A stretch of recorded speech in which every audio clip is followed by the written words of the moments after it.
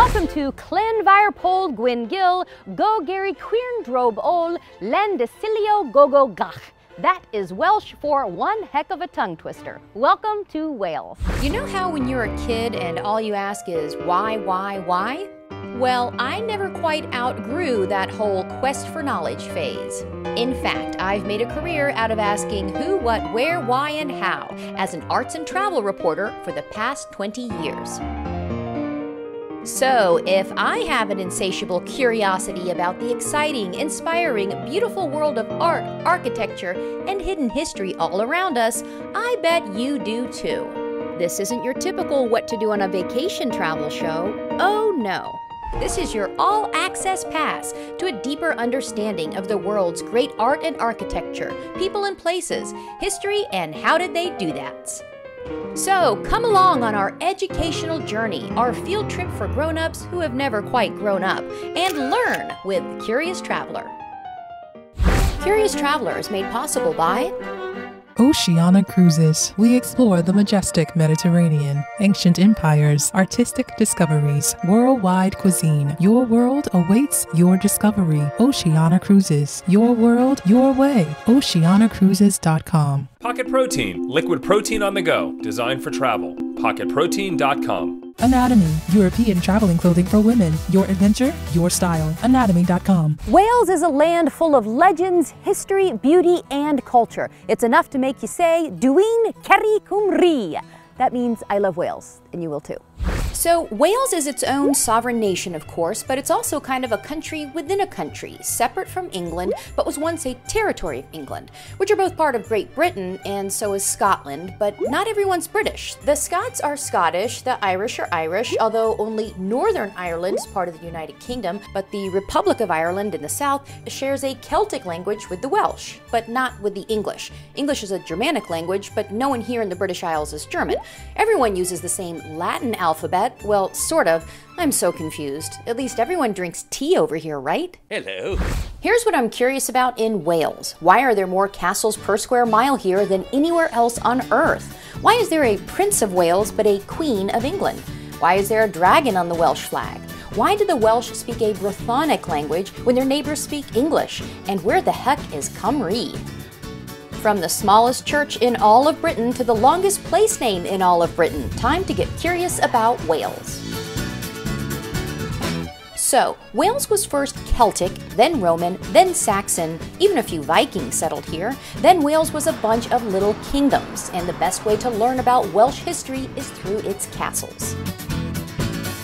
In 1283, King Edward I ordered the building of castles in Wales. And today, Wales boasts more castles per square mile than anywhere else in the world. With more than 600 castles to go around, you'd think somebody'd offer me one so I could be the princess. I only want one. But alas, that offer has yet to be delivered by my knight in shining armor. So, in the meantime, let's get curious about Wales' Iron Ring of Castles. In the late 13th century, England's King Edward I, nicknamed Longshanks because of his long legs, felt it was his divine duty to conquer Wales and make it a part of Britain. You know how those medieval kings can be. He built his legendary Iron Ring of Wales, a series of castles, each a day's march apart, including Harlech, Beaumaris, and Caernarfon, his grandest. Here's what I'm curious about at Caernarfon Castle. What are the walls of Constantinople doing in the middle of Wales? Why was Prince Charles crowned here? And why does England have a Prince of Wales at all? Today, Caernarfon Castle is a World Heritage Site, and in medieval times was King Edward's main headquarters, the crown jewel in his iron ring, so to speak. In 1301, King Edward I invested his son, Edward II, as the first Prince of Wales. To the English, this was seen as England's loyalty to Wales, but to the Welsh, this was seen as a ruthless conquest. Think I'm kidding? Even when the most recent Prince of Wales, number 21, had his investiture here, His Royal Highness Prince Charles, of course, there were still Welsh people protesting outside the castle. And that was in 1969. So that centuries-old English-Welsh feud is alive and well today, and Caernarfon Castle is a powerful symbol of who was really in charge around here. The design of Caernarfon Castle is completely different than the other Edwardian castles here in Wales. As you'll see, it has these polygonal shapes and these striped stonework with different colors. Time for our "Why is that there?" moment. Well, it is modeled after the walls of Constantinople back in the Byzantine Roman Empire. Why? Well, apparently King Edward believed he was fulfilling the dream of Roman Emperor Magnus Maximus by building this castle. All I have to say is, if he was doing that, well, King Edward had one Magnus Maximus ego. This is the Welsh legend of Braithwyd Maxen Weledig, or the Dream of Emperor Maximus, which tells how Roman Emperor Maximus marries a British woman, which then transfers the authority of the Roman Empire to the British Empire. So Maximus is considered the founding father of the Welsh royal dynasties. So, just as Roman emperors ruled over the Roman Empire, Edward was making the statement that he was now the emperor over the British Empire, which of course included Wales. And that explains the odd design of his Caernarfon Castle. That's fascinating. So you have a sort of a Byzantine design right here in the middle of Wales. That's right. And Edward, I think, was trying to establish a new capital here on the western side of the Roman Empire, while there was a eastern capital down in Turkey.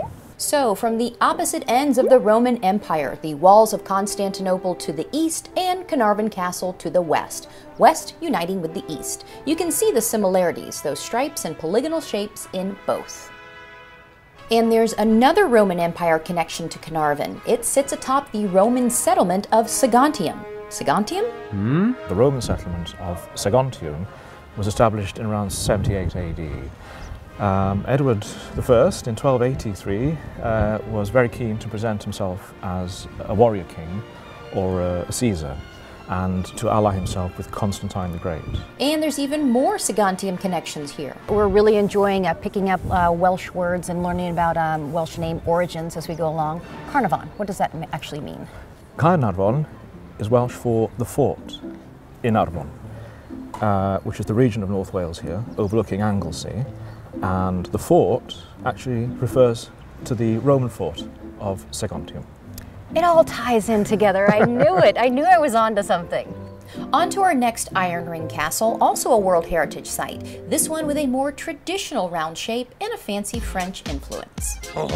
Built between 1283 and 1289, Harlech Castle was modeled after the majestic castles of the historic Savoy Kingdom. Savoy is actually where modern-day France and Switzerland are today, and you know the French and the Swiss have the best design sense. Only the top master masons were selected to build Harlech Castle, and today you can see how it rises majestically directly out of the rock. So today we get to stand hundreds of feet above the Irish Sea with the best views. Location, location, location.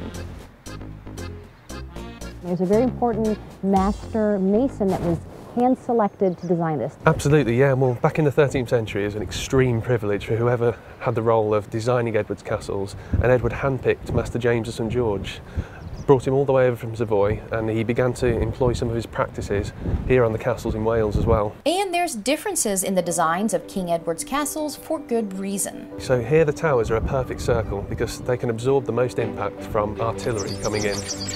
Because here it was at the greatest risk of a Welsh attack.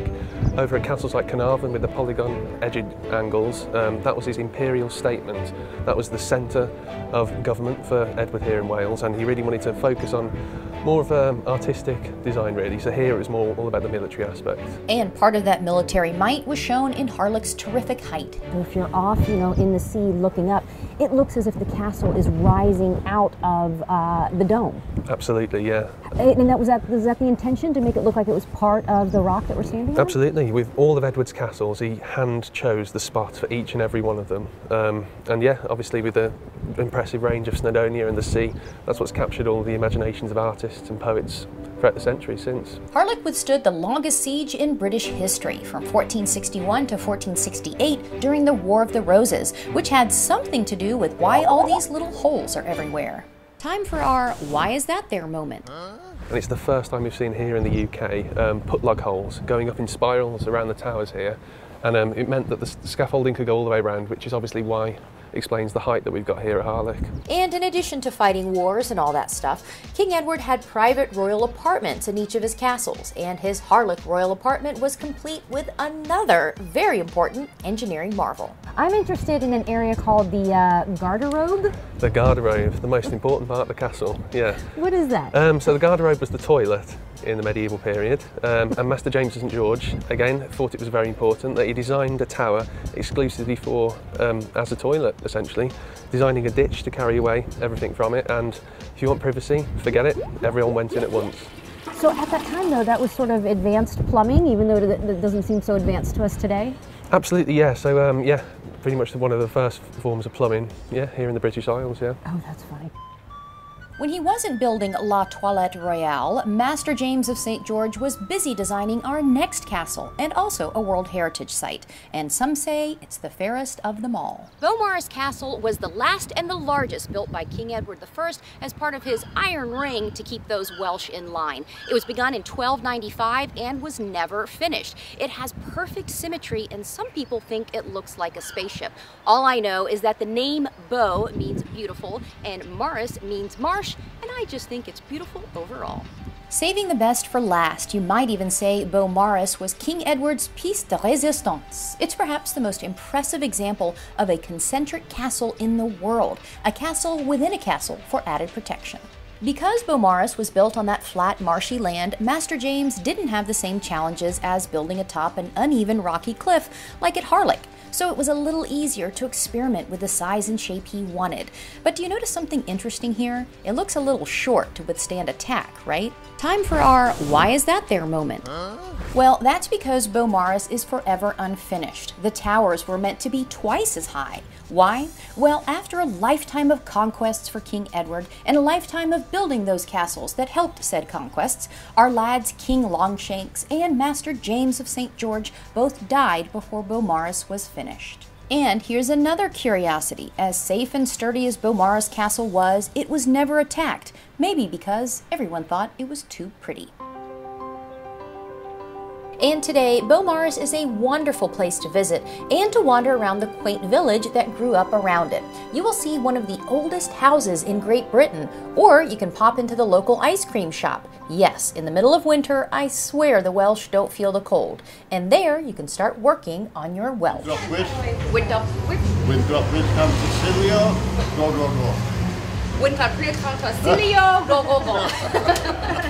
Now I'm sounding French.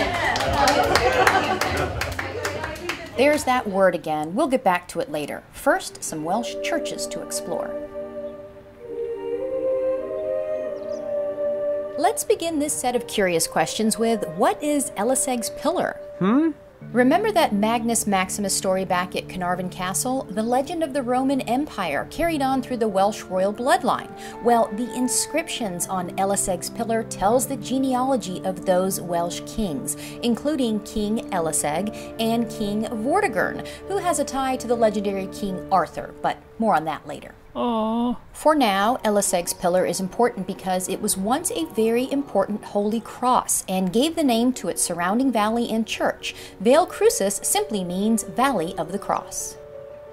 And Vale Crucis Abbey is a magnificently preserved example of ancient Gothic architecture, with that wonderful rose window and ornamental pointed arch gateway with those 3 lancet-shaped arches.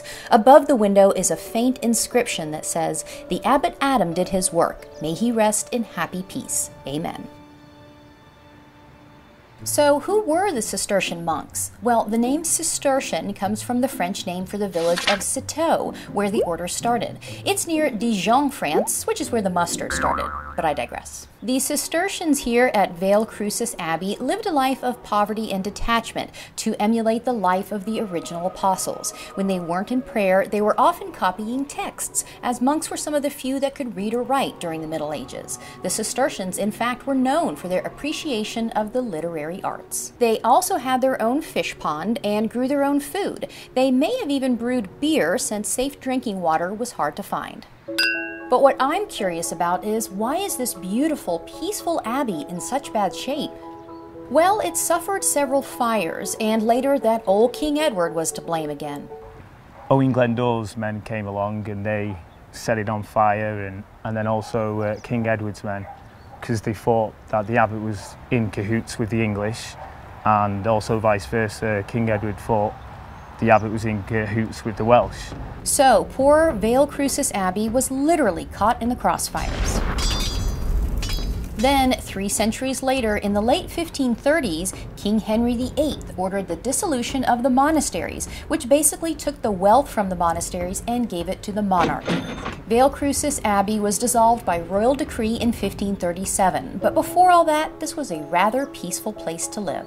When things were peaceful, what was the daily life like for the monks here? So it would have been a lot of time spent in quiet contemplation, a lot of time praying, and it was even from the dormitory above, there was some what's called night stairs that led directly into where the church is, so they'd have to pray like right through the middle of the night at any time of night. But be careful on these night stairs, maybe bring your candles. These spiral stairs are tricky. Ow. But of course, with that monastic vow of silence, the monks couldn't even say ow, unless they were in one particular room. This particular room is something special. What could the monks do in this room behind us So this here? was the only place that the monks were allowed to talk amongst themselves. The rest of the time they'd be in silent contemplation or praying. So they would go in here, maybe gossip about each other and be like, Brother John's making me crazy, and this guy this, and that. If walls could talk, right? Yes, definitely. But let's not end on a disrespectful note, because Vale Crucis Abbey is a testament to the order of a group of people who believed that the true path to God was through quiet contemplation in a serene, heavenly setting. Most people still find it quite almost like a spiritual and feel at peace when they come here. From a Cistercian abbey to a Celtic church, time for a little, and we do mean little, pit stop. The 5th through the 7th centuries was the age of the Celtic saints. Though much of East Britain was settled by pagan Saxons, the Celtic church survived here in the west, with Saints Dyfrig, Saint Padarn, and Saint David. Phew, at least I can say that one.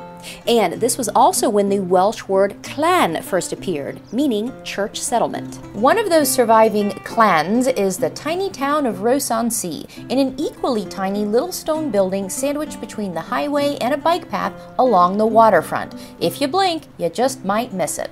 Time for our why is that there moment. This is St. Trillo's Chapel here at Rhos-on-Sea. It was built in the 6th century. Check out all these stones here. You can just tell how old it is. Now here's what's cool about this. This is not only one of the first Celtic chapels built in the area, it is also, as I'm echoing here, the smallest church in all of Britain. Look, I can barely get through the doorway. Watch your step though. There's plenty of room for a congregation of 6.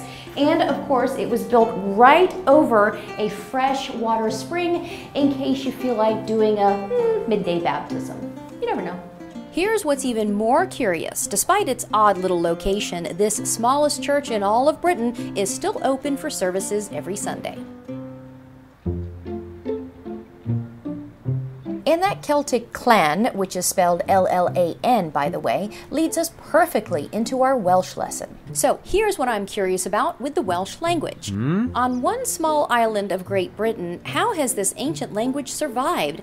Why is there such a high concentration of Welsh speakers here in the Clan Peninsula, but then just 100 miles away in England, no one can speak a lick of Welsh? Well, we are taking our curious questions to the Welsh linguists at Gwythern. Is that close? Gwythern, yeah, very good, yeah. You obviously celebrate the Welsh language. That's right. Can you kind of tell me a little bit about the origin of the Welsh language? The Roman Empire. Before that, it was the Celtic Empire, and it spread far further than the Roman Empire did. It went all over the place.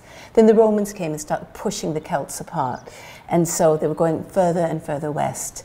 In the 5th century, everyone spoke Brythoneg in Britain, which was the language. Brythoneg, okay. Yeah.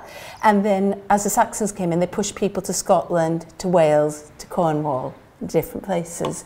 So it's a completely different language. Only about 600,000 people in the world still speak Welsh, and most of them are right here around Nant Gwythern. That's why you'll see the name of Wales displayed as Cymru, and why you'll see all the road signs with Welsh first, English second. 86% speak Welsh as a first language. Wow. Is there anybody in this area that maybe would speak only Welsh and no English, or is that not? Young children, and what you find is with old people, sometimes they forget their second language. Oh, what's good is they forget the English and they keep the Welsh, so you have to pick one. Yeah. And all the children here are raised to be bilingual. Almost all schools be Welsh the main language.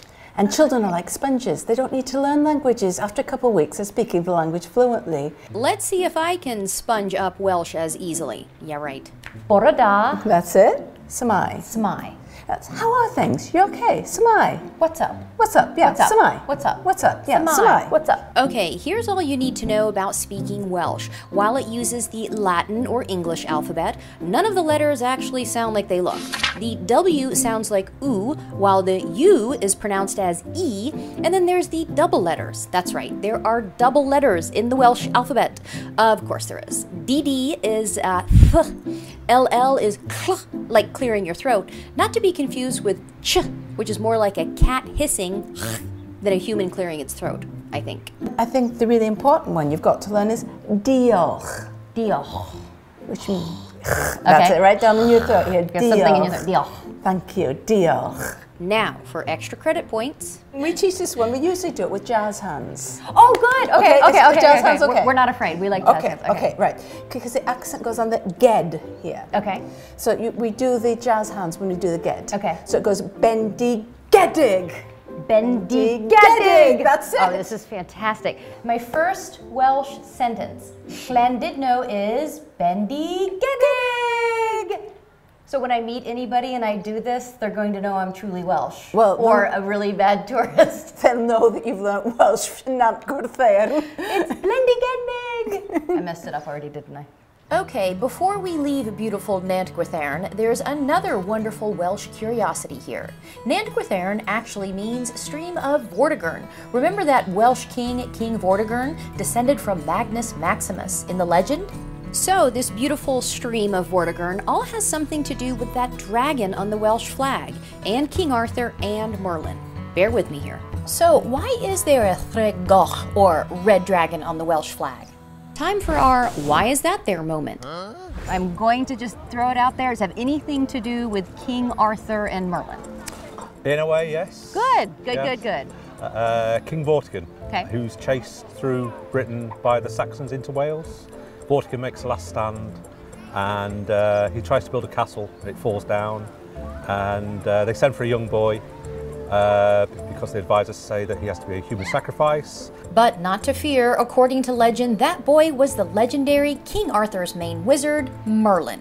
And being the smart wizard that he was, he saves his own life with the following story. He convinces the king that he's building on ground where there's a problem, and if he empties the lake, he will find the answer at the bottom of the lake. Okay. And what is at the bottom of the lake? Is There's there a dragon there? Or there's whatever? a huge stone chest. Okay. 2 dragons are locked inside.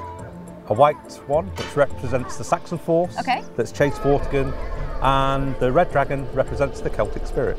And I'm just going to guess the Celtic red dragon won. The red dragon did win. So that explains why the red dragon is forever the symbol of Wales and on the Welsh flag. Yeah, he flies around the skies today. This white puffy cloud we get, he's still alive. Excellent. Very much. I love this part. Those puffy clouds you see in the mountains, well, here in Wales, that is called dragon's breath. So now when you see the smoke billowing from those beautiful Snowdonian mountains, you'll know why. For our final stop, now that my Welsh is perfected, I am ready to take on that famous Welsh tongue twister. This picturesque church behind me is called St. Mary's in the Hollow of the White Hazel, or in Welsh, Llanfair Pwyll Gwyn Gill. You're kind of impressed that I knew that, right? Well, here is what is even more interesting. While this was built during medieval times, much later in the 1860s, somebody got a really brilliant tourism idea. They decided to extend the name of the town to Llanfair Pwyll Gwyn Gill, Goger u Quirndrob, ul Lendis Ilio Gogo Gach. In fact, that holds the world record for the longest name of a town in all of the United Kingdom. Now, speaking of world records, don't I get something for my wonderful Welsh?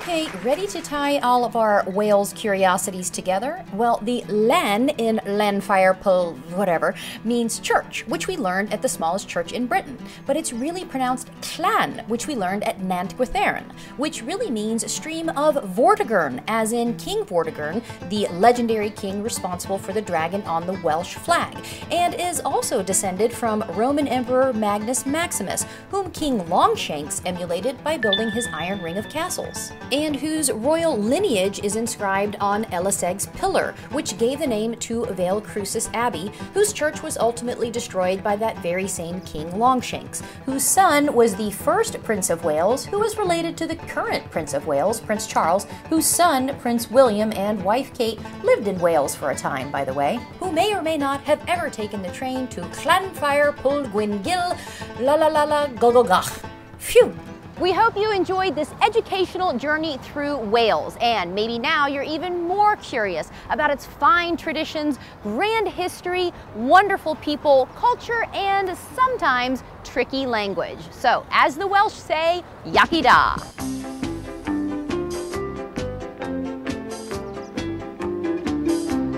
Llanfair, pwll gwyngyll, bwger y chwyrn, robo llan, ti silio go go goch. Llanfair, pwll gwyngyll, bwger y chwyrn, robo llan, ti silio go go goch. Llanfair, pwll gwyngyll, bwger y chwyrn, robo llan, ti silio. Curious Traveler is made possible by Oceana Cruises. We explore the majestic Mediterranean, ancient empires, artistic discoveries, worldwide cuisine. Your world awaits your discovery. Oceana Cruises. Your world, your way. OceanaCruises.com. Pocket Protein, liquid protein on the go, designed for travel. PocketProtein.com. Anatomy. European traveling clothing for women. Your adventure, your style. Anatomy.com. Still curious? Go to CuriousTravelerTV.com and follow us on Twitter and Facebook.